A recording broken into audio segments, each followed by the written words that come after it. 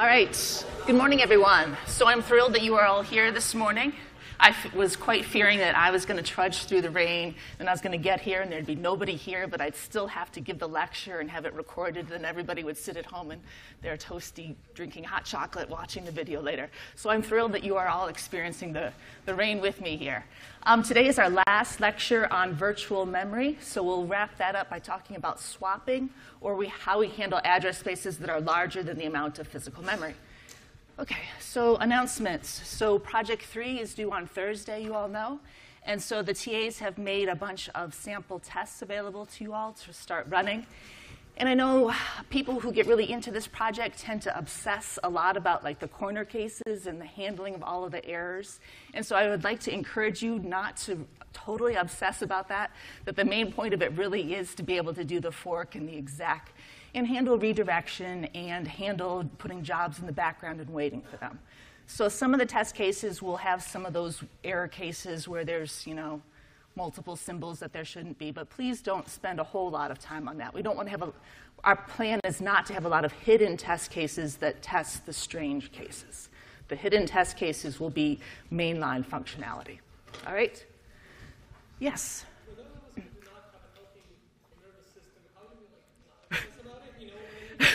When you're doing the project, you want to make sure that you cover all the bases. So, where do you want to be I've covered all the cases? I think if our spec does not give defined behavior, we are not going to test that case. Okay. But if the spec says it and you can infer that from combining two rules, and technically we could do it, but... Just because sometimes you'll read through Piazza and there will be a comment left there about a test case, and the TA would the yellow check mark would have talked about it. But it's not in your write-up, and then you ask yourself, I'm assuming this is critical because the TA has talked about it, then again, Yeah, I think we want to give an answer to people who do say what's a reasonable behavior for this odd case, and so we will come up with what we think is a reasonable behavior, but it doesn't mean that we're going to test that if it's not in the spec. Yeah. So there are certainly a lot of different shells out there, and it makes a lot of sense to see how that behavior would be on the shell that you're running, and so comparing to bash would make a lot of sense. That's good default behavior for what should we do. And you'll see like the output gets intermingled when you run your shell and you put something in the background. All of those jobs, their output they get intermingled. You can't control it. It's whatever the scheduler decided to do with those processes. Great, some more questions about Project 3? Okay, so Project 4 will be due after the midterm. So let's talk about the midterm. The midterm is a week from this Thursday in the evening. We're going to be in 2 separate rooms, so I'll have to figure out some policy for splitting everybody up for that. Our plan is that tomorrow's discussion section, the TAs will do a review for that midterm. So I've given out 2 sample exams, and so they're going to figure out some way of either having you spend time going over the sample exams and the answers or some other review. So if people have comments on how they would like to spend their discussion section, by all means send mail to me or your TA, and they'll be able to incorporate that to have a better discussion section for you tomorrow. In terms of the remaining lectures we have before that midterm, so today is Tuesday, we're going to wrap up virtual memory. On Thursday, we're going to talk about concurrency, kind of motivation for it, introduce threads. So technically, that can be on the midterm. It's going to be pretty straightforward, so it won't be very complex.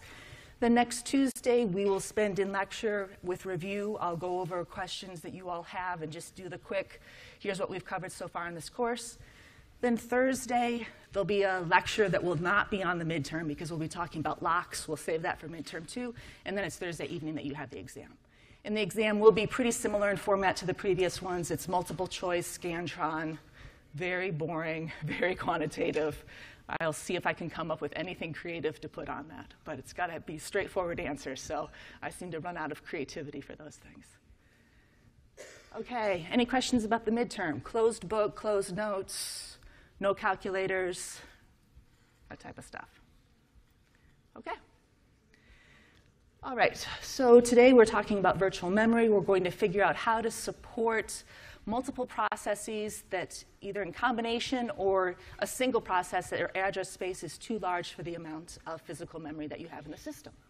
So we'll talk about both the mechanisms for supporting this as well as the policies that the OS might want to implement.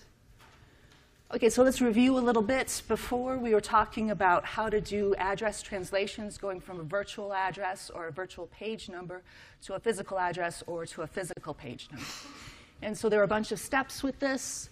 So basically, every time you're doing a memory reference in your program, either an instruction fetch or a load and store, we have to translate those virtual addresses to physical addresses. So for every one of those address translations, we need to go to the virtual address and extract the VPN, which is usually the high-order bits of that virtual address. And then the hardware for us is going to check the TLB for that VPN. It does that in parallel lookup. And if there's a hit, we're happy. We get the physical frame number from the TLB. But if there's a TLB miss, then either the hardware or the OS is going to walk the page tables. And so this involves calculating the address of the page table entry that it needs to look into. And then it pulls out from that page table entry the physical page number. And maybe it has to do this multiple times if we have multiple levels of page tables. It depends upon how large our pages are and how many bits we have in our virtual address. And then finally, we've calculated the mapping between VPN and PPN by going through the page tables. And so then we'll replace some entry in the TLB with this new mapping that we've discovered. We'll pick some victim, we'll kick that one out, so we won't know that mapping anymore, and we'll record the new mapping. So now we finally have the mapping, it's in the TLB, we'll get the physical page number, and then we can append the offset from the original virtual address to the physical page number to get our physical address, and then we can read that, right? So those are all the steps that we've gone through in the past couple of lectures.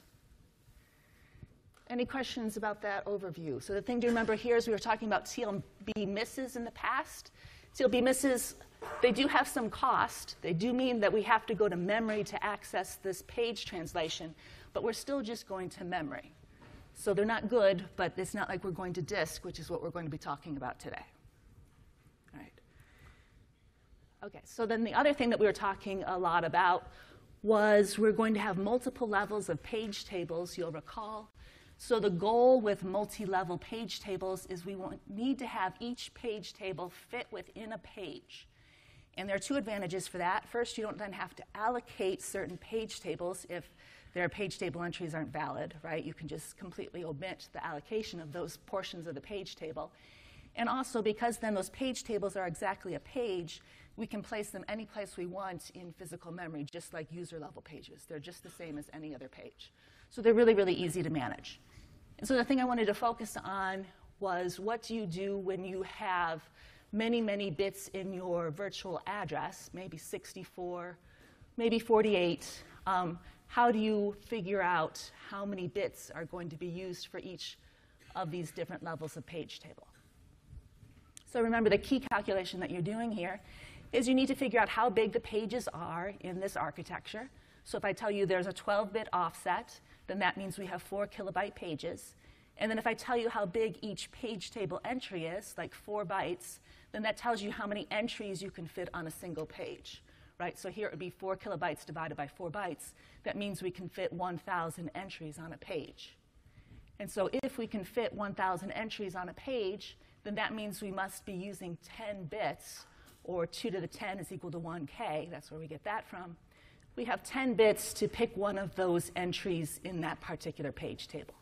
So each level here is going to be basically 10 bits, as long as we're assuming that every page table entry is the same size, because each of these page tables needs to fit on a page, right? So we're going to keep kind of dividing this by 10 bits, 10 bits, 10 bits, until you get to the outermost page table or the page directory, and just however many bits you have left over, less than 10, that'll be how many are being used in the outer level there.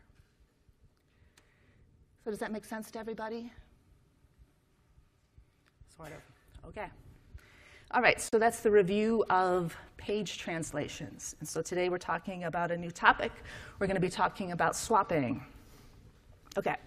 So clearly we need to have the goal that you can run more processes that have address spaces that are larger than the amount of physical memory that you have in your system. You don't want it to be the case that because a bunch of other jobs are running that you can't run your job, or just because there's some other job in the system that's this big memory hog that you can't run yours. So we want this to both work from a correctness standpoint as well as performance.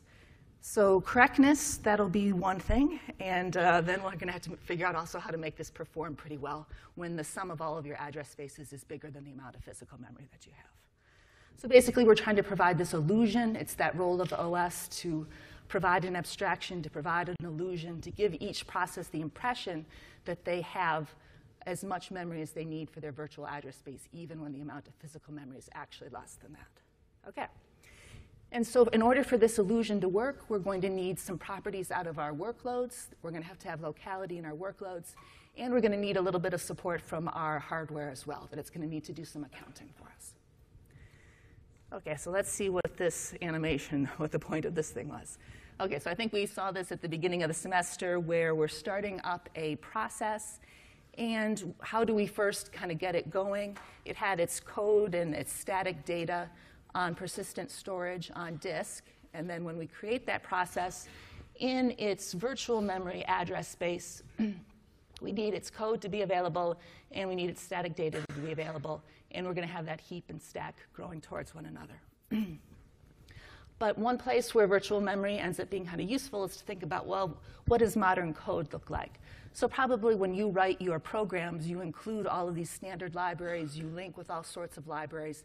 And it turns out those libraries are huge. There's all sorts of functionality that people are providing these days. And you might just be calling a few routines out of them, and you're not actually accessing most of the libraries that you're linking with. So if we kind of blow this up and look at what's actually in the code that you're linking in your executable, you linked with a whole bunch of different libraries that could be pretty large. And those libraries definitely have to be part of your virtual address space. But the question then is, if you don't actually even access some of those libraries, what should this look like? So one thing that you could do is when you start up your program, in physical memory, you instantiate or make this resident, the code that you wrote, along with libc or some library that is very common that you know you're very likely to use. So you'll start off with that stuff resident when you get your process first loaded and running. But these other libraries will not be resident yet in physical memory. So what will happen is then, so we instantiated those, but then as our program actually runs and it starts to call some routine to deal with some web server or whatever's in libc, and we access that in our virtual address space, then the OS will instantiate that in physical memory and set up the page tables so that you can now access that part of your virtual address space, and it goes to physical memory. And so that process of moving pages from disk to physical memory is what we call paging in. And then obviously the opposite of that, when we have to do some replacements and we have to move pages from physical memory back out to disk, we'll call that paging out. OK, so there's going to be a ton of actual mechanisms to make all of this work, but that's kind of the intuition. If you're not accessing something, it shouldn't live in physical memory. It should live out on disk. And then once you actually access it, or you've accessed it recently, that's when you should page it in and have it actually in physical memory. Because certainly it's going to be somewhat costly to move things or to page things from disk into memory. Disks are pretty slow. It's like 10 milliseconds to access something from disk and to move 4 kilobytes around. So that's really, really expensive. All right. OK. So in order for this to have good performance, it has to be the case that processes aren't just randomly accessing 1 byte from one page and 1 byte from another page of some really large address space, right? So we're going to assume all of those things about locality of reference that we are also assuming for TLBs to work well, right? So it's that same notion of we have to have spatial and temporal locality. So what was spatial locality? That said that we will likely access addresses in the future that are near in space to those that we accessed in the past. So if you think about all of the addresses on a single page, those all have good spatial locality, right? So if you were accessing an array sequentially and you moved that page from disk into memory, now you're going to get to access all of the addresses that are on that same page. So pages give us some good spatial locality by default. And then the other aspect is that temporal locality. So that says that if we accessed a page recently in the past, we're likely to access that same exact page or that exact same address again in the future. So that's just saying once we page something in, we should keep it in physical memory for a while. have some accesses to it before we kick it out again. All right. So this tends to work very, very well in practice because this is how people tend to think and decode. And when people have done studies over the years, what seems to be pretty constant is that you have a small piece of your code, 10% of it, where you're going to spend 90% of your time, right? That you have some inner loop in there, and then you have all of these other libraries or special error handling code that is rarely executed. But your main work is being done in just 10% of that code. That's where most of your time is spent.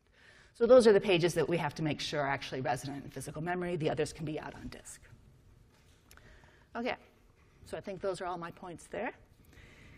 And so I'm sure you've seen this memory hierarchy picture before in previous classes. So the notion here is that at all levels of the system, you can make these kind of assumptions about the cost versus the speed versus the size of different types of memory. So registers are the fastest to access. You can access them within an instruction cycle, but they're really, really expensive. We can't build all of memory out of the same technology we build registers out of. So they have high cost, and so because of the high cost, they tend to have small size. We have a small number of registers. Then you have like your L1, your L2 caches. Those are not as fast as registers. They're not as expensive, but we can make them a little bit bigger. And then beneath that, the backing store for your hardware cache is RAM. It's main memory. And then finally, below that, there's disk storage. Later in the semester, we'll talk about how SSDs versus hard drives differ, something about the cost of those and the access their technology and how they work. That'll be, I think, pretty interesting later in the semester. But for now, it's just this abstract hard drive is what we should be assuming there. But in any case, hard drives, they have a large capacity. They're relatively cheap per byte, but they're also much, much slower. So what we need to have be the case is that we have a lot of locality in our programs, right? That once you've accessed some data, it gets moved into registers. You then tend to access that data over and over again. Whether it's in registers, then you spill it into the cache, and then if it's not accessed very much in the cache, it gets spilled to main memory, and so forth. So the transitions kind of move data between all of those things in the same way. But you can think of like which layer, who's responsible for moving data between these different layers. So it'll be like your compiler figured out what data should go into registers versus live in memory, right? That was like a static decision. You needed to make that really fast at runtime, so you pre-compute what should actually be in registers. And then how do you decide what should go in the cache versus main memory? It's hardware that's making that decision for you based upon what memory you actually are accessing at any given point in time. And then who's making the decision of what should be in main memory versus disk? It's going to be the OS that's making that decision. So now we have software, something that's a little bit slower. Because disk is so slow, it's okay that we have to run the OS to move things back and forth between memory and the disk. Whereas we wouldn't want to run the OS to figure out what should be in the hardware cache versus RAM, because that would be too slow. OK. All right. So let's go over some intuition. So as we've already said, we want to keep all of the pages that this process hasn't referenced at all or recently on disk instead of RAM. That disk is acting as this slower, cheaper backing store for memory. And it needs to be the case that your process can run even when all of its pages, all of its address space are not currently in physical memory. And the OS and the hardware are going to cooperate together to make it seem like your physical memory is actually as large as your virtual address space or as your disk. Okay. So we're going to talk about the mechanism to make this happen. How do we actually figure out where pages live in memory or disk? And then we're going to talk about a policy. How does the OS figure out what pages should actually live in memory at a given time versus disk? Okay, so mechanisms first. So in the past, so these are all those mysterious bits in the page table entries. All this time we've been saying, yes, we have 4 bytes for page table entries. And the most important part in the past for us was the physical frame number. And then maybe we had some permission bits, like can you read and write that page, and was the entry valid? And we had those same types of entries in the TLB or in the page tables. Well, and I showed you that picture. There's all these other bits as well. Some of those other bits are the present bit. So the present bit tells us if this page is currently resident in physical memory or if it's actually out on disk right now. So that is one bit that we are going to add here. So when the present bit is set, that means that this page is currently mapped to a page in physical memory. If it's 0, it's out on disk right now. And we'll also have that valid bit, just like we did before, saying that this isn't even a valid address translation. This page isn't part of your virtual address space. You shouldn't be doing a lookup for it. You'll get a segmentation fault if you do. OK. So when the present bit is set, it's all good. It's just like what we were doing in the past. But if it's clear, then the page lives on disk. And that means our page table entry is going to point to the block on disk. So instead of having a physical frame number in that entry, it's going to have the block address for where that virtual page lives on the disk right now. So pretty similar. It's just the location on disk instead of the location in memory.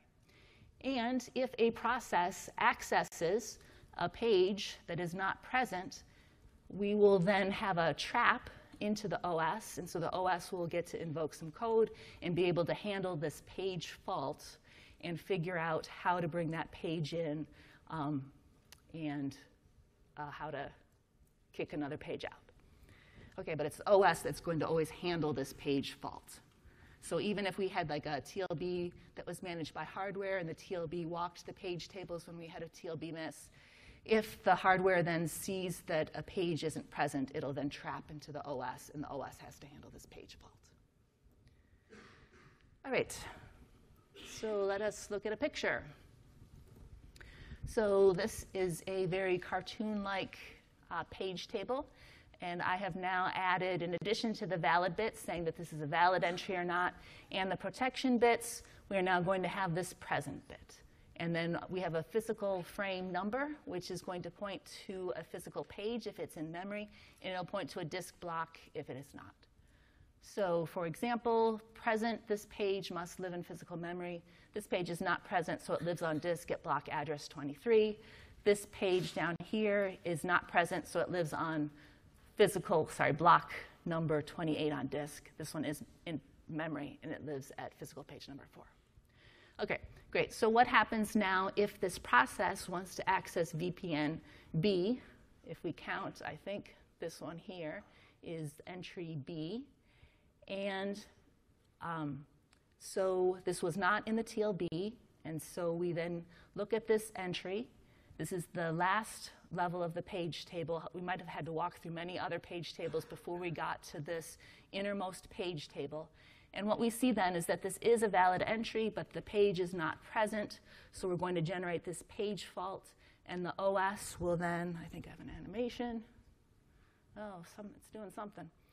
So that's the worst. OK.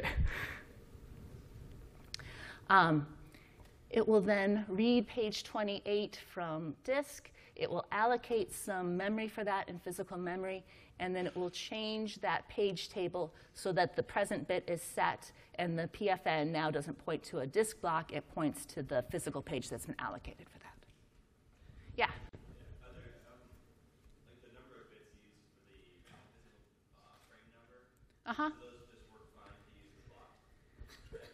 Yeah, that's what we're going to have a field that could be used for either one. It certainly doesn't mean we need the same number of bits, but we should have allocated the maximum number that you need for either one. So we'll use that same space for both of those. Great question. Yeah, because we're using the same field for either type of address. Yep. And certainly disks are larger, but so we have to have enough bits to be able to access, or whatever part of our disk is using. So that's a good question, too. So we just need to point to a disk block that's part of the disk area that we're using for swapping. So you don't have to really access any arbitrary block of the disk where all your file system lives. You probably end up allocating just a portion of your disk for this swapping space. And so it just has to be a pointer within that swapping area. But we will talk about the file system later. OK. And that animation was useless, so ignore that. All right. OK, so let's go over the page the address translations now with this extra step. So we knew what to do before with TLB misses. We'd walk the page tables. Now, as part of the page table lookup, we might end up seeing that we're having a page fault, which means that that page is not currently resident in memory. So at that point, once you see that the present bit is not set, that's a page fault. We trap into the OS. This page faults are definitely handled by the OS and not by hardware. We're going to have to do a whole bunch of policy work, figure out who we want our victim page to be. So we have just a fixed amount of physical memory, right? And it's likely all of that was being used by some other process in the past. We might have to kick a page out so that we can read this new page into that space. And so we'll talk about this a little bit more later. But now this is another one of those bits that we need to track per page as part of the page table entry. So we had protection bits of read, write, valid, and present. Now we're adding a dirty bit. So if the dirty bit is set, it means that this page has been modified. A process wrote to this page. And so what that means is that the page that's in physical memory doesn't match the version that might be on disk. So because it doesn't match the version that's on disk, if we want to throw away that copy in memory, we're going to have to write it out to disk. Whereas if the two were identical, if it was a clean page, if it hadn't been modified, then you don't have to write it out. You can do this optimization where you just discard the page and you know that if you want to access it again in the future, the valid copy is still on disk. So it's an optimization to have this dirty bit so that you don't have to write out clean pages. Okay, and so as part of our page fault, after we've kicked out a page, we then will actually read in the page that we want into that space in physical memory. We'll update the page table to set the present bit, and then keep running that process that had this page fault. So the question is kind of what was going on while we were having this page fault. So with TLB misses, those were pretty quick. And we wanted to just keep the process that was using the CPU running during a TLB miss, because those were pretty quick. Those were just some extra memory references we needed to do. But how long is a page fault going to take? And so what should be happening during that page fault? So great. Great, awesome. Yeah, so this is taking so long, and it's just like the process did some I/O. And so whenever you have a page fault in your process, the scheduler or the OS will move that process into a blocked state, and then the scheduler just gets to pick another process that's currently ready, the highest priority process, and get that one running. And then when that page fault completes and we've moved that page from disk into memory, then we'll need to mark the state of that process as now ready, and then the scheduler can choose that process if it wants. If that ready process has a higher priority than the currently running process, it would preempt the previously running process, or it would just keep the other one running. Okay? So the main point of this is page faults are really, really expensive. You're definitely having some interaction with other parts of the OS at those points, stopping that job, running somebody else while you go off and let the disk do the page fault work for you. Okay. All right, so let's talk about some policies. I think that's basically it for mechanisms. It'll come up some more, but let's talk about policies. Okay, so page faults are really, really expensive. Tens of milliseconds to just read in one page from disk. And so what's going to be very important for us is to minimize the number of page faults. But because they're so expensive, it also means that the OS can do some work to really figure out what the best pages are to have in memory. If you think about how many instructions you can run in 10 milliseconds, it's millions, billions of instructions. You can really do a lot of figuring out what's the best page to have in memory. So we're going to talk about two different decisions that the OS needs to make. First is what's called page selection. This is figuring out what page should be brought into memory or when a page should be brought into memory. And then the other part is page replacement. Who should be our victim page? Who we should kick out to make room for the pages that we want to have in memory. So we'll talk about those two parts. So page selection first. So you might have heard of demand paging before. So the idea of demand paging is you start off with the only thing you'd have resident would be the starting code for main when you start off your process. And then as your process runs and it accesses some data pages, accesses more instruction pages, on demand, you fetch those pages from disk and bring them into memory. So you're as lazy as possible until you actually positively know that this process is definitely accessing that page, and then you go through the work of bringing in that page from disk into physical memory. Okay. But the problem with this is you've been lazy, you procrastinated on when you have to bring in that page. So then your process, every time it reaches a new page, it's going to have that hiccup of 10 milliseconds where it has to wait for that page to be brought in. Maybe it even gets scheduled out and another process gets run instead. So it can take a while to kind of get going. That maybe it would have been better for us if we would have been a little bit more aggressive and tried to figure out ahead of time that a process was going to access certain pages instead of waiting until the process actually does access those pages. So that's what pre-paging is, or anticipatory paging, or prefetching, where before the process actually accesses the page, we guess that it's going to access that page, and we do the work of bringing in to physical memory from disk. And so you can kind of think of this as, well, wouldn't it be nice if we had an oracle that would, again, kind of like that scheduling oracle where we were able to figure out how long a process was going to use the CPU, and then we could do optimal things. If you knew exactly the page references that a process was going to make, if we had an oracle that told us that, we could also develop some optimal policy to figure out what should be brought in and what we should have in memory at any given point in time. But we don't have that.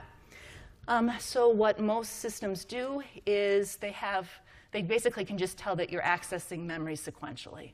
So if they see that you've accessed virtual address 10 and 11 and 12 and 13, then they get really, really smart and they figure you're going to access 14 and 15 and 16. So they'll usually kind of have an adaptive window or buffer size, and so you kind of start off conservatively, assuming the prefetch window is pretty small, and then maybe you just keep increasing that as you see, yes, it really is accessing some large array sequentially to bring in those things ahead of time. But what's the problem of doing prefetching? So I guess I'll give you all a minute to talk with your neighbor about what are some of the costs of prepaging or prefetching.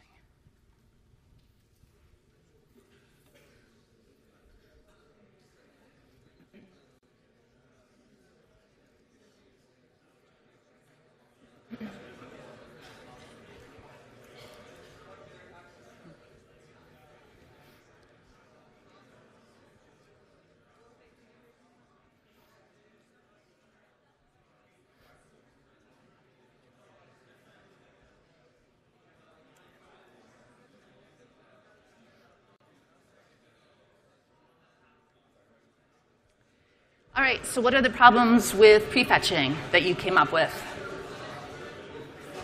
Yes? It's very easy to be very wrong. So that's our main problem. If we're wrong, then we're going to have a couple of different costs. So there are kind of two costs to being wrong. Can you think of two costs of being wrong? Do you want to keep going? One cost of being wrong is you fetched and you didn't actually need it, you took time to fetch. Exactly. The other thing is you fetched, like maybe your memory was full, and so you kicked someone out, but that someone was actually important. Great. Those are the exact two things. With your prefetching of the wrong page, you spent time doing that prefetch. You were keeping the disk more utilized, and it's probably keeping the disk from doing some useful work. And then you kicked out some things from memory that might actually have been needed for this stuff that was just garbage. So there's kind of two costs to being wrong.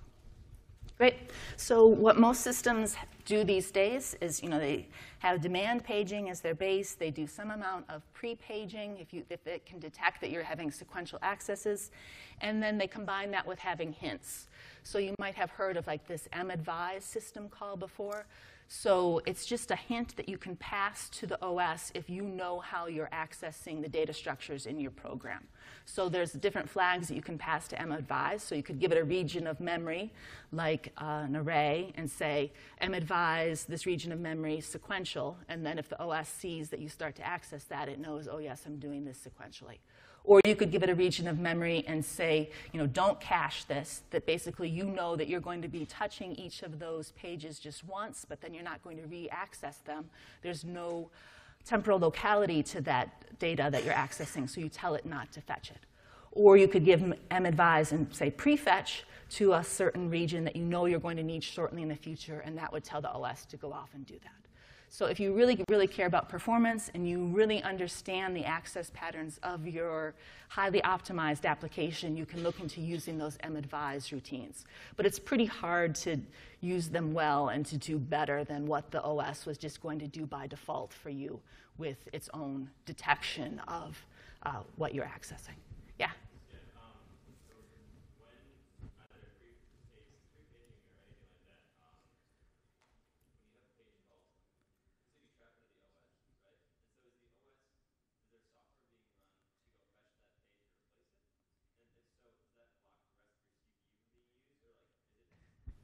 Sure. Great. So your OS has to do some amount of work to kind of initiate that. So it has to pick which page is going to be the victim. And so when that happens, it then does that small amount of work using the CPU, so no other process could be run. But then it sends that off to the disk to actually do the work. The disk is then doing that work, and the CPU is free to switch to another process. Right, and it's the disk that is working for 10 milliseconds. The actual OS overhead, it's not going to be very much at all compared to that. Great, great. Okay. All right, so then the other part of this, there was page selection, figuring out when we should bring in pages that we care about. Then other part of it is page replacement, figuring out who's the victim page that we are going to kick out of memory. So again, remember, there's two states that that victim page could be in. It could be in the dirty state, which means that someone wrote to that page sometime in the past after we brought in a copy from disk, and now the copy that's in memory doesn't match the copy that's on disk. So we tracked that. We set this dirty bit when you wrote to the page, and now if we pick it as a victim, we'll write out that page. But if the page is clean, then the version matches the one on disk, and we don't have to write it out again. Okay. So it's nice we have an optimal algorithm in this case. So what's the optimal page to kick out? So again, we have to assume we have some crazy knowledge of the future. We have some oracle that's able to tell us the exact stream of pages that this workload is going to access. So we'll look into the future, we'll look at all of the pages that are being accessed, and we'll kick out the page that's either never being accessed ever again or that's being accessed the furthest in the future. And so that guarantees that what we're keeping in memory is the stuff that's going to be accessed the soonest. So that's great if we can do it, but of course we don't have optimal information. And so we come up with other heuristic, other algorithms that work pretty well in practice. So common page replacement algorithms are just FIFO. You replace the page that you brought into memory at the earliest point in time that's been in memory the longest. So there's some intuition to this. If you started accessing it a long time ago, maybe you're done with it now. Maybe that's a good page to replace. It certainly is really, really easy to implement. You just need to track when you brought things in, and then you're able to just keep a list of that and know who to kick out. So it's really, really easy to implement, but it's probably not going to give you the best performance because we know there's a lot of locality in workloads. We know that 10% of the code is where 90% of your accesses are. So it would be much better for us to actually figure out what those 10% of pages are and keep those in. And so we need to look at the pages that have actually been accessed recently and keep those in memory instead of just using FIFO. So with LRU, or least recently used, you use past behavior of this process to predict future behavior. So we're going to kick out the page that is least recently used or that was used the most in the past. That's our victim page. And so if the process really does have locality, if past is a good prediction of the future, it's going to be a good predictor of opt. It's kind of like instead of looking forward in time, it just looks backward in time. But opt and LRU are exactly the same, except opt looks forward, LRU looks backwards to make that estimation. But this is going to be a bunch harder to actually implement. LRU, we're going to look into a bunch of mechanisms for actually doing this. And it doesn't handle all workloads well, so we'll talk about that. But I would like you all to take a couple of minutes with your neighbor and figure out what would be in memory for this workload. So the idea here is we have 3 pages in physical memory, incredibly small. We have a reference stream where this is the page number that's being accessed by our workload. If you ever access the same page twice in a row, like AAA, we just remove that so you just see a single A. You'll never see the same page reference twice. And then what we're showing here is the same string here, and I just wrote it down like this to make it easier to do the work. But basically for opt, your first 3 accesses to A, B, and C, those are all going to be misses, and that will fill up the buffer. Then when we access A, that will be a hit. When we access B, that'll be a hit. When we access D, though, that will be a miss, and we have to figure out for the optimal policy which page it should throw away, and then count how many page faults you're going to have with opt. And then do the same thing for FIFO with the FIFO algorithm, and then LRU, and we'll see how they all do. So I expect this will take you a couple of minutes, work with your neighbor, and figure this out.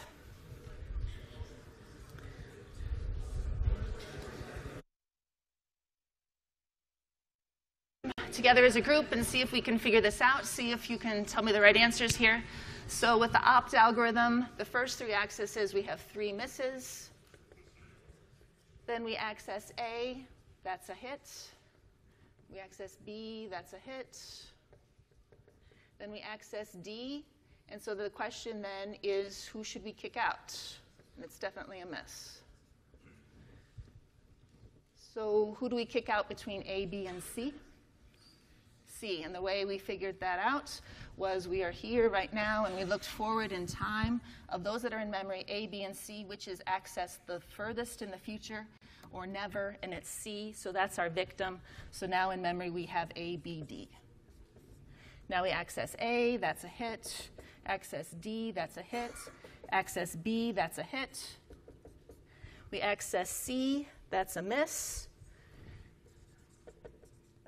You wish I had an animation instead of this board, but this is what we've got. When we access C, who should we kick out? A or D. We look into the future. B is the only page we access, so we could kick out A or D.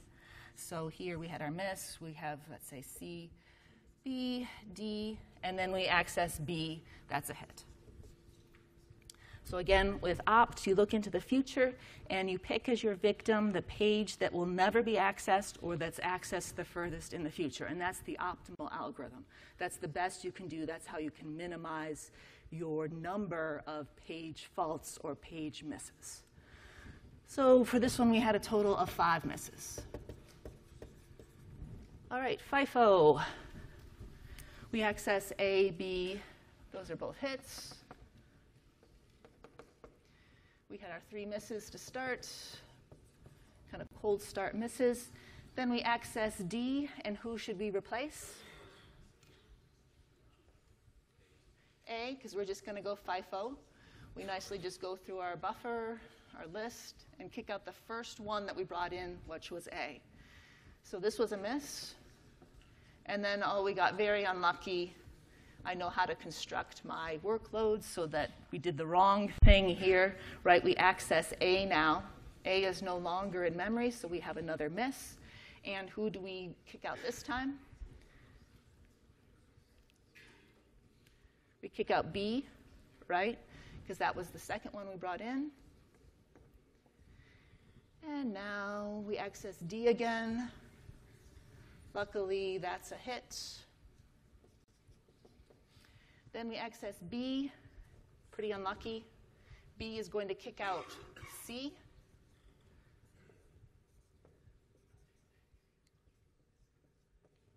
And then, of course, we access C, because that's life. And so who does C kick out? D. We keep making bad decisions. We have another miss. And then our last access is to B, which is in our buffer. It's in memory. So how many misses did I have here? Total of 7 misses. So we can guarantee that FIFO will always have as many misses as opt or more, right? That opt's the best we can do. It's going to have the minimal number of misses. It's possible for FIFO to do just as well as opt, but it can't do any better than that.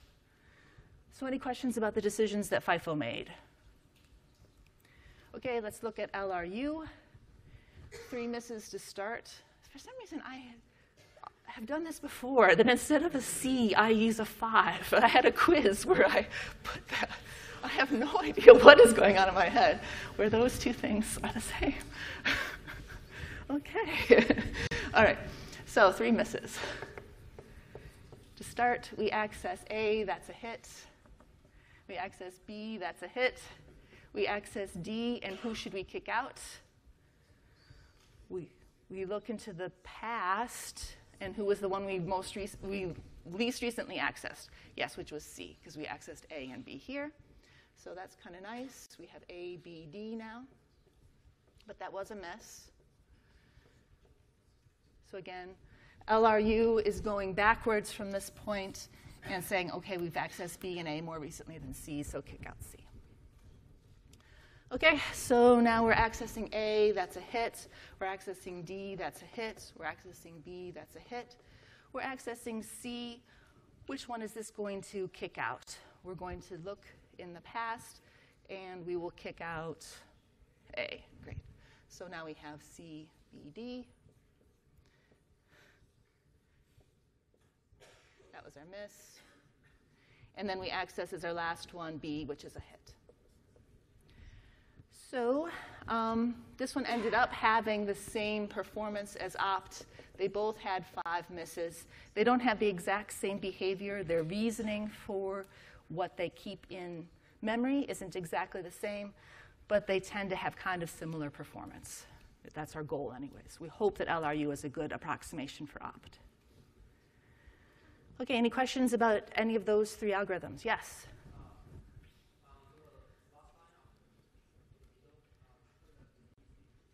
For FIFO? The last line. Well, we access B, which is a hit. Is that? So you're saying when we access C, so we had been here, DAB, and then we accessed C. And so since we had just thrown out all of those, the next, it's easier like if you keep a pointer to kind of track where you are. Because every time we made a replacement, we were here. And so then it shows where to replace from. Yeah? Yes. Yes, exactly.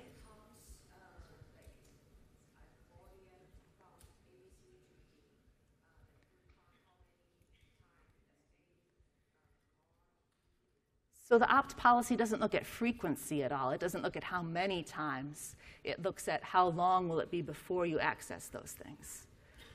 So because in terms of page faults, we're going to pay the page fault the first time we bring it in, and then it doesn't matter how many times we access it after that. And it turns out there are going to be a lot of algorithms that use frequency, and that can be a good predictor for the future.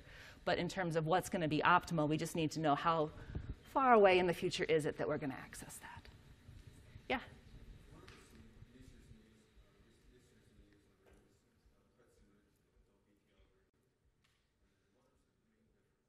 Well, so LRU goes backwards in time to figure out which page was accessed the furthest in the past, whereas opt knows the future, it's perfect, and it's able to look at the future stream to do the actual right thing, whereas LRU is guessing. There's some locality to your accesses. If you've been accessing D a lot recently, you're likely to keep accessing D in the future as well. Great. OK. All right. Yeah?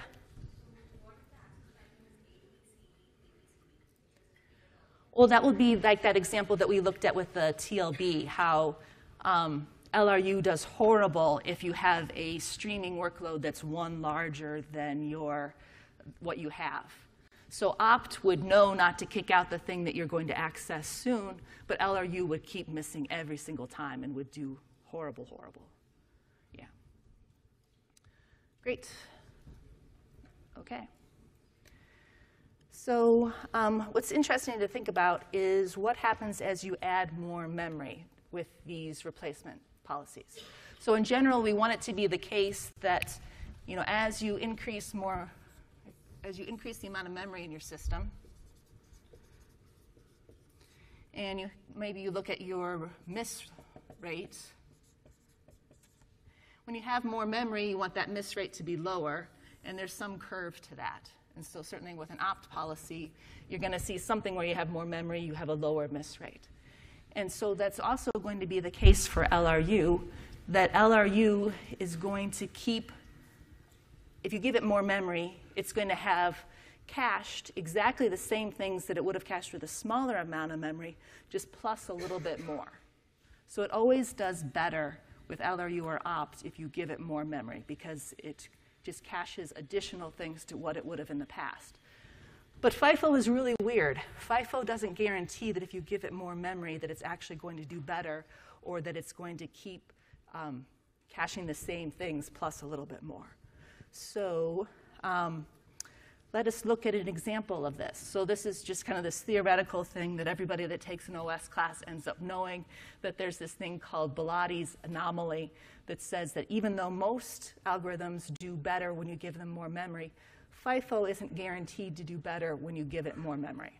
So there are a couple of these weird instruction streams that we can generate where we can make FIFO do worse than with more memory than less. So this is one of those. And so spend a minute and figure out what the miss rate is going to be for 3 pages versus 4 pages, FIFO replacement, that access stream.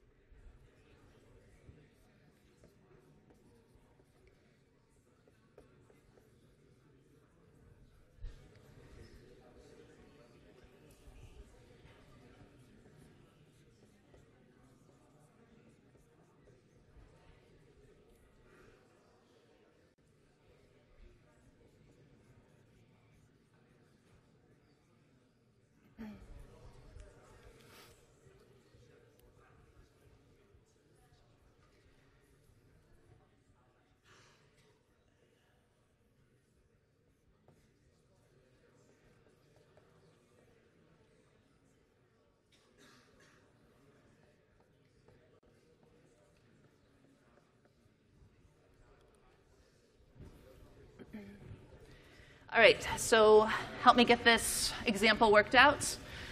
So we're using FIFO. We'll start with having 3 pages in physical memory. Our first 3 accesses are all cold start misses, so we have 3 misses. We then access D. Who should I kick out? Please mumble as a group is useful for me. We kick out A because that was the first one that we brought in. So then we can track this is the next one we're going to kick out. So that was another miss. We access A. Which one are we going to kick out? B, thank you. D, A, C, that's another miss. We access B. Who are we going to kick out? C. That was another miss. We access E. Who are we going to kick out? D. We just keep kicking everybody out. Another miss. A, that's a hit. B, that's a hit. C, who are we going to kick out? A, thank you, because we're just FIFO through that. So we have in memory now E, C, B. Then we access D, and who will we kick out? B, E, C, D, and then E is a hit. So if I wrote this out at all correctly, I believe we have 3, 4, 5, 6, 7, 8, 9 misses. So 9 misses with 3 pages. So LRU and opt would be guaranteed that if we ran them, that they would do better if we gave them more memory. But FIFO is not going to be like that. So let me write down the instruction stream again so that I don't get too confused.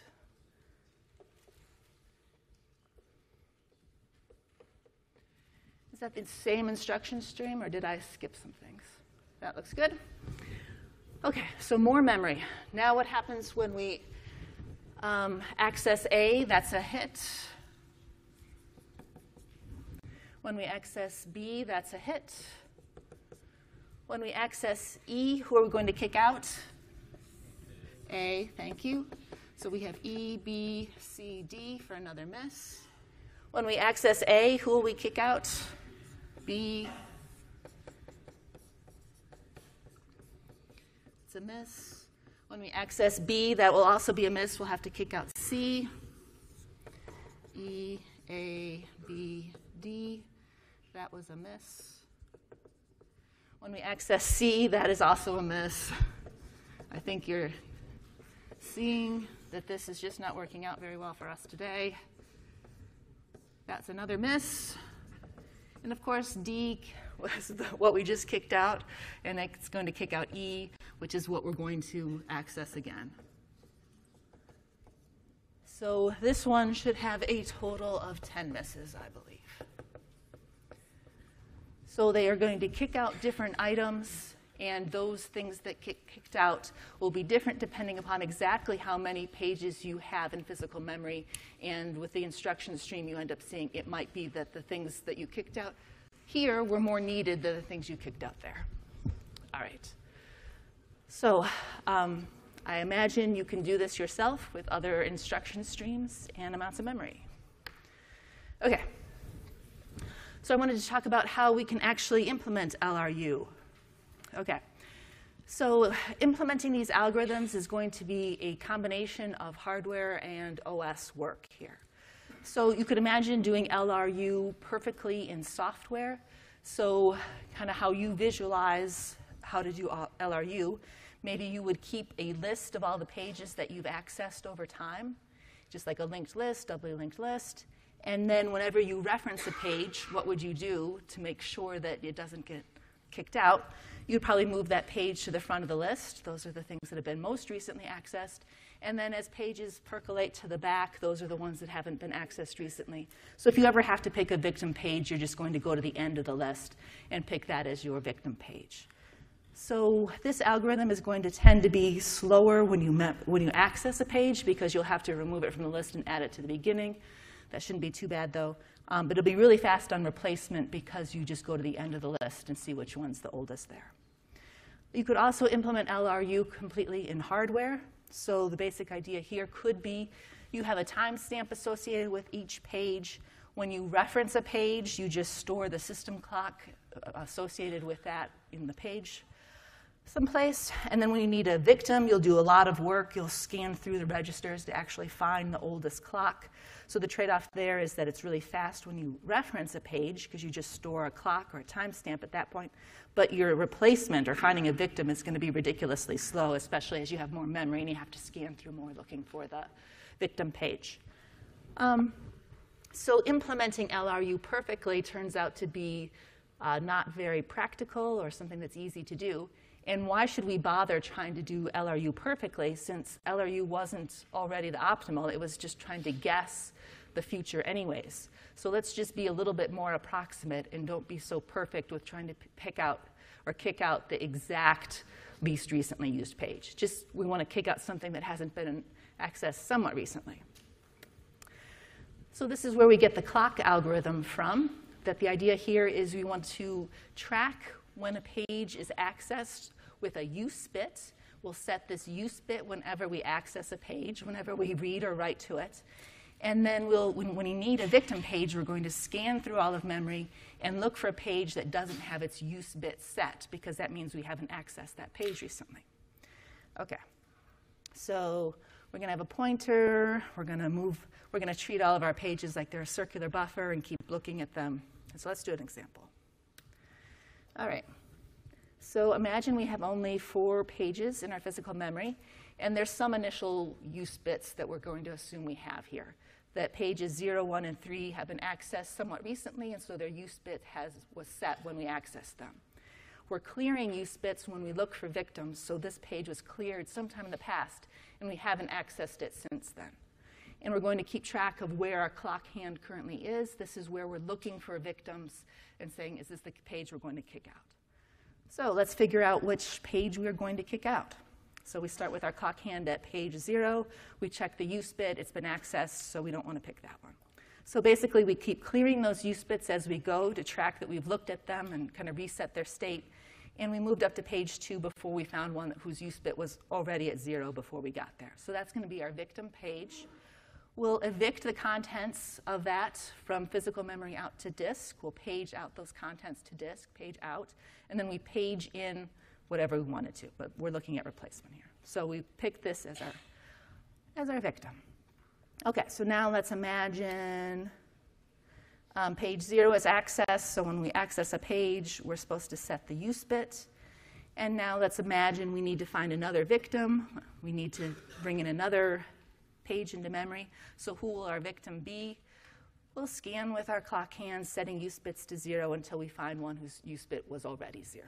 So 1 will be our victim in that case. All right? So you just work through those examples, and it should be pretty straightforward to figure out which page you're going to evict. Okay. So that's the basis of what modern systems do for page replacement, but it's way too simplistic.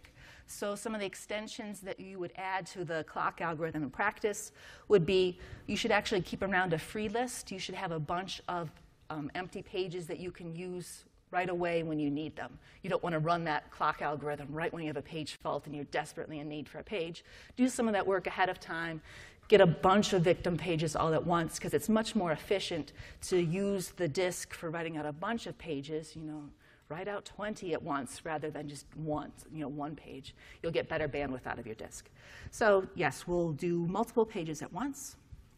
Another extension that people do is they look at the state of that dirty bit.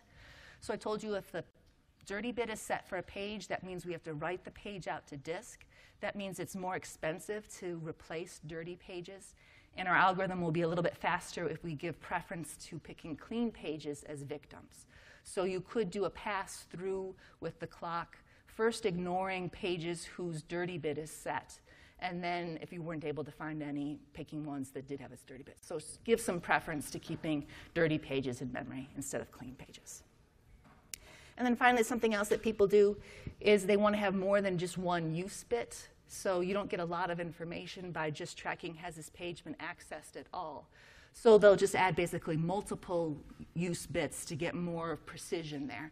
So like in software, you would have a chance counter, and when you do that scan of your clock hand and you see the use bit is cleared, rather than picking it right away as the victim, you like increment this chance counter, and then you keep going to see like who hasn't been accessed the most, who has the highest chance counter is the one that you're going to replace.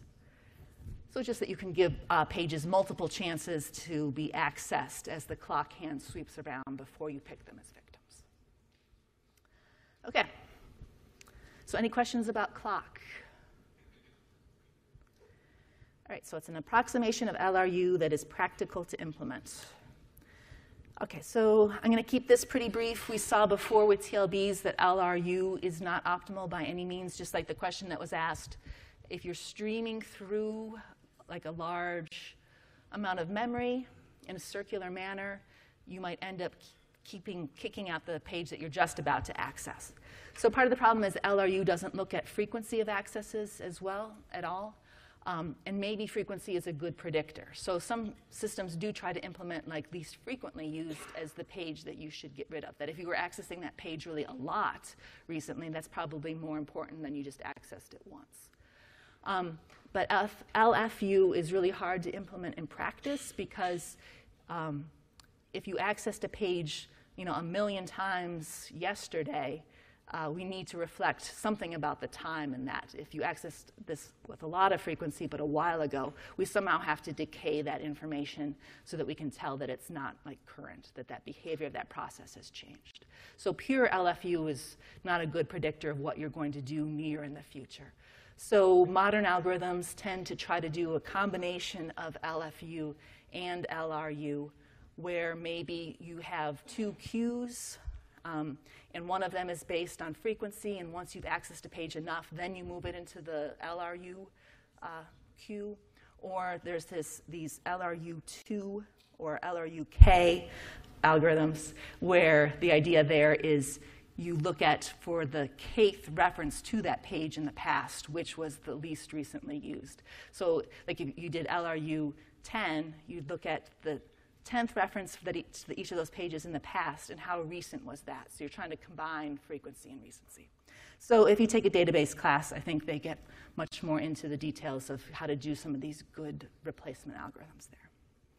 Okay. Last thing to talk about, really the goal of all of these things is it better be the case that your working set of your workload fits in memory. So think about what your process actually needs for memory. If you don't have enough physical memory for your working set, for the pages that you keep accessing over and over again, you're going to just get horrible performance regardless of if we use an optimal algorithm or something worse, because you're just accessing more pages than you have physical memory for, and you're just going to keep having a lot of page faults. So really the goal of all of these things is buy more memory, right? I'll be a plug for buying more memory for your system. Doesn't matter how smart you are. If you don't have enough memory in your system and you need to access all of those pages, you're going to have poor performance, right? Your processes are going to be constantly thrashing. That's what we call it when you're constantly page faulting, when you have to bring in a page that you've accessed and then you have to page out something that you're still going to need very soon in the future. So that's why we get such poor performance in our real systems even today, is processors that are just accessing more and more memory, and they need more physical memory to keep up. So one kind of challenge for you to think about, which I will leave you with as a puzzle for you to think about at home.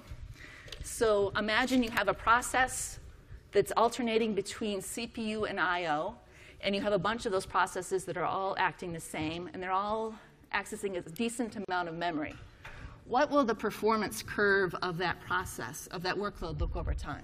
So imagine along the x-axis, we're increasing the number of processes that are running, that are alternating between CPU and I/O. And up here on our y-axis, we're measuring the throughput of the system, or the number of jobs per second that you're able to complete. So what is this curve going to look like? You know, is it going to just keep getting better? Is it going to keep getting worse? What combination of behavior are you going to see?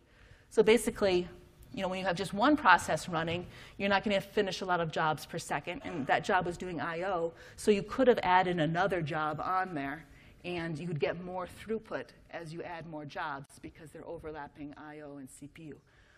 But does that happen forever? So I'll let you think about that, and we'll answer that question on Thursday. Okay, that sounds good enough. I will see you all on Thursday.